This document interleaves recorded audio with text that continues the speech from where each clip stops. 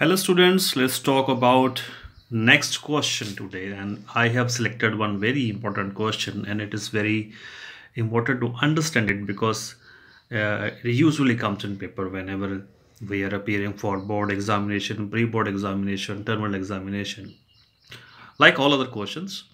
This question is mention two factors which support the following. We have to find out the factors which support the following. What they are supporting. First, the Sipu River is in its middle course. Which Sipu River? Over here, this big river which is flowing in this map, it's seen in this map, it is called Sipu River. It is written also somewhere here, Sipu Nadi. Nadi means river. So this river, which is shown in this extract, is in its middle course. What is the meaning of middle course? To understand the word middle course, we need to understand that a river has its three courses. Means to understand the nature of the river, it has been divided into three courses. The first course is the origin, starting or mouth of the river. How?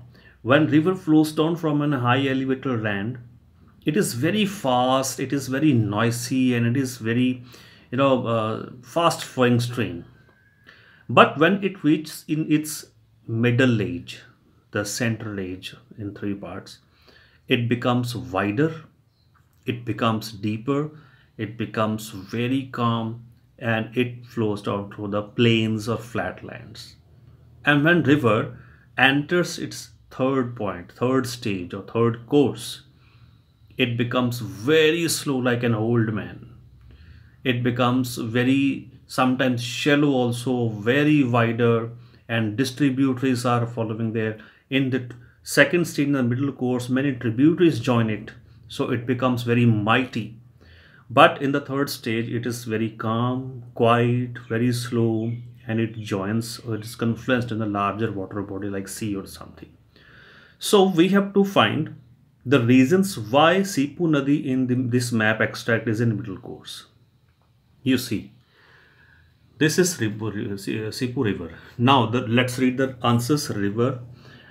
It is flowing through a flat land or plains, because in this map extract you do not find any elevated land, no hills, no mountains. So this is a plain area.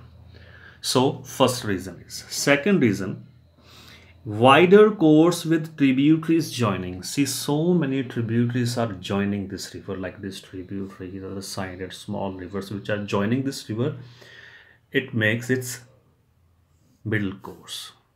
Third thing, you see, it's meandering any two. Now, what is the meaning of meandering?